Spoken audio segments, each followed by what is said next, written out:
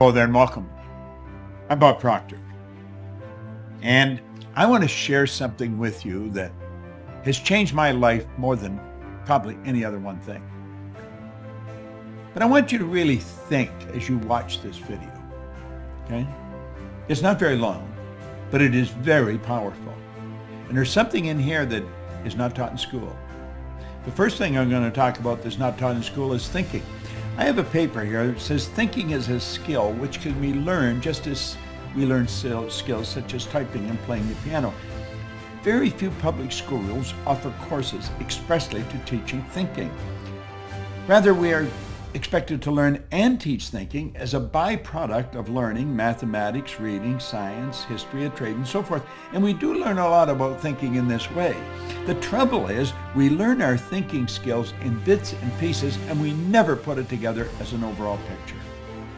If asked to describe what all is required in order to think effectively, most people would be at a loss to give a complete account. Thus, we are unable to assess our own thinking skills or systematically teach the skill of thinking to others. Now, I want you to think about your life.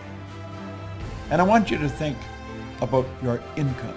I want you to think about money. Money's subject that is a subject that not a lot of people want to talk about. And when you do talk about it, a lot of people get defensive. They say, well, money's not everything. Well, that's sort of a ridiculous statement. Of course it's not everything. But money's important. It's very important in the area that it's used. It's as important as the food you eat, as the medical care that you subscribe to, as the car you drive, the home you live in, the vacations you take. See, money is something that has nothing to replace it in the area that it's been used. Now, money is merely an idea. We put stacks of stuff together. If we just look here, we put stacks of stuff together that we call money. Now, I am going to run some pictures up here on the screen to help communicate my idea. I'm going to communicate graphically as well as verbally. And money is an interesting subject.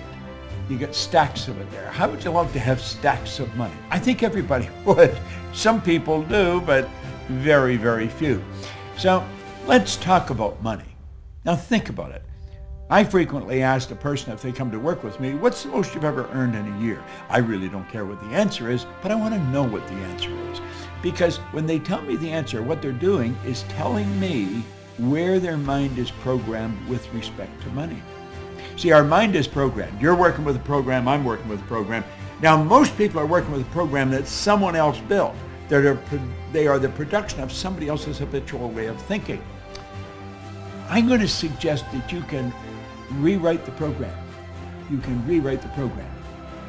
Now, before we get into the money too deep, back in 1970, Alvin Toffler wrote a book, Future Shock. And what he was doing was predicting what's going to happen in the future. And he looked ahead about 50 years. And he said, you know, the future is going to be a shock for most people. And he said, it's something that we should really think about. Now, in the book, he made predictions that everyone thought were absolutely crazy, but they weren't crazy. You see, these were predictions of what he said was going to happen over the next 50 years. Now, I was working with Earl Nightingale and Lloyd Conant in 1970 when this book came out, so the book was very popular in our company. And most of us thought, this guy's smoking something. This couldn't possibly happen. But stop and think of what's happening with your cell phone. I can type a message here, and I can send it anywhere in the world. And you'll see it simultaneously with me sending it. If you would have suggested that in 1970, people would have thought you were losing it. Well, he recently came out with something. He said, the illiterate of the 21st century are not going to be the people who cannot read and write. The illiterate of the 21st century are going to be the people who cannot learn, unlearn, and relearn. They're going to be the people who cannot learn, unlearn, and relearn.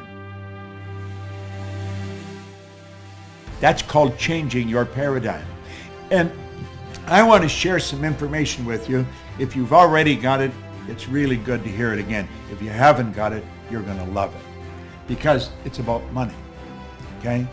And it's really about how to create all you want.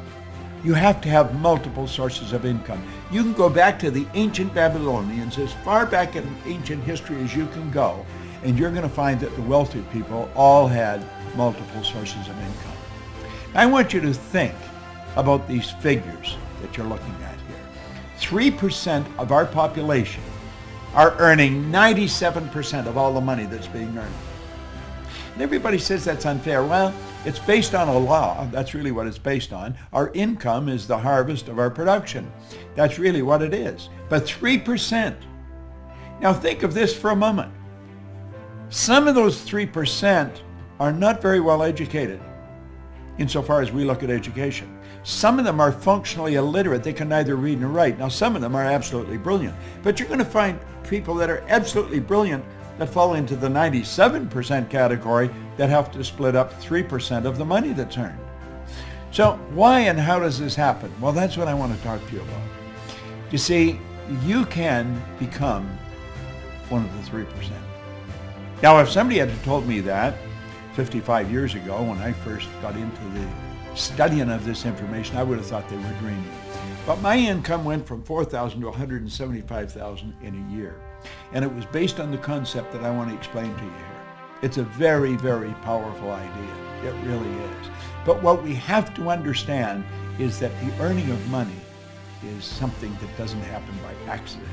You see, you can belong to this 3% group by creating multiple sources of income. Now, as I just said a minute ago, wealthy people historically have always had multiple sources of income. This isn't an accident. It's by design. You can design this. So I'm going to ask you to really pay attention here. And you probably want to watch this video a number of times. There is an absolute law governs compensation. We know that there's a law. If I let this go, you know it's going to fall. If I let this go, it's going to fall. It's not going to go up. It has to go down. It has to go down. That is an absolute law. It's called the law of gravity. That's a law of the world. Well, the law of compensation is a law. And it's very exact. I want you to really pay attention to it, because this law clearly states that the amount of money you earn is in direct ratio, it's in exact ratio to the need for what you do, your ability to do it, and the difficulty there is in replacing you. So let's look at these 3 points one at a time. It's based on the need for what you do. You see, in my particular business, there's the opportunity to earn millions of dollars, and I have earned millions of dollars. Not because I'm smarter than the next guy, not because, there's an emotional or capricious God said, I think we'll let Bob have a turn. And it's not because I'm lucky. It's because I find myself in a field where there's a tremendous need for what I do. I help people become aware of what they're capable of doing. I help people understand how they're programmed and how to shift that paradigm. That's essentially what I do. And there's a phenomenal need for that. We have people coming into our business every day. We train people to do this. But there's a tremendous need. I've worked in Shanghai, in Kosovo, in Bucharest, in Buenos Aires, in Rio de Janeiro, in Melbourne, Australia, in Singapore, all over Europe, all over South America, North America. Everywhere I go, there's a need for what I do. When you find a tremendous need, and then you develop your ability to fill it, you've got to become very, very good at filling the need. Well, do you know, I fell in love with this business many years ago.